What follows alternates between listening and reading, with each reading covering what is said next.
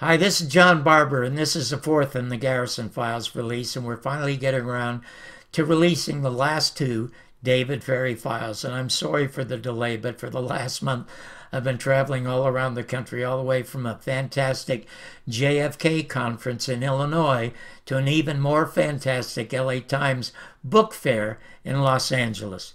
The two files we're releasing are really interesting. The first one, thankfully, is very short, but it has a very interesting affidavit in it.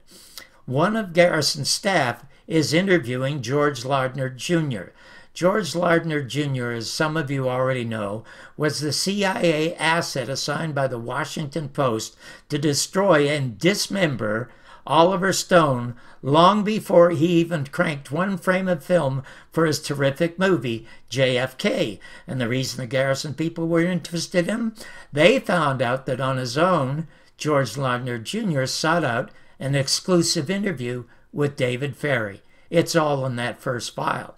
But the second file is massive and unbelievably important, and once again shows how thorough and in-depth Jim Garrison's investigation was. It is 328 riveting pages of testimony and documentation and evidence that indeed the CIA did murder John Kennedy. It begins for me on page 20. What happens here is that Jim Garrison, using very simple CSI detective work, that the Warren Commission could have done and solved in one day, or any decent investigative and journalist in the media, but they never did. They ignored it, even though they knew it was there. But not Garrison. What he did starts on page 20. He took all the phone records of Shaw, Ruby, and Ferrie and tracked them down to a phone number in Illinois, in Chicago, to a phone that belonged to Lawrence V. Myers. And there you have in the Warren Commission, the day before Jack Ruby murders Lee Harvey Oswald, you have evidence that Lawrence V. Myers is chatting with him at the Cabana Motel. There's also another staggering affidavit that would have put Clay Shaw in prison for 99 years, and as one of Garrison's staff said, would have made the man somebody else's bitch for a very long time. There is James Whalen on pages 44 and 45 testifying that Clay Shaw and David Ferrie offered him $25,000 to murder Jim Garrison, 10 up front and $15,000 after the fact.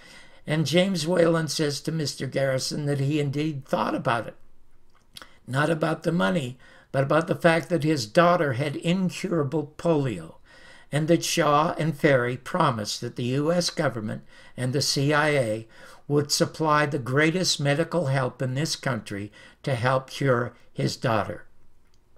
Fortunately for us in history, Mr. Whalen felt the fate of our country was more important than the fate of his daughter. Also on page 48 is an affidavit from a Chuck Rowland.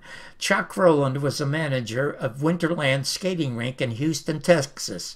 And the day before the assassination, he said that David Ferrie was in his rink acting very, very bizarrely. For those of you who are JFK research junkies, let me assure you that these 328 pages, which are now on my site, will be the greatest fix that you ever had. On September 5th, 1981, when I interviewed Jim Garrison for 3 hours, at one point I asked him, I said, "Sir, if you were the Attorney General of the United States right now, who would you arrest?" And the first name he blurted out was Fred Lee Chrisman. Most people in the assassination community have never heard of Fred Lee Chrisman. But the next files release, you certainly will. Till then, wish us luck.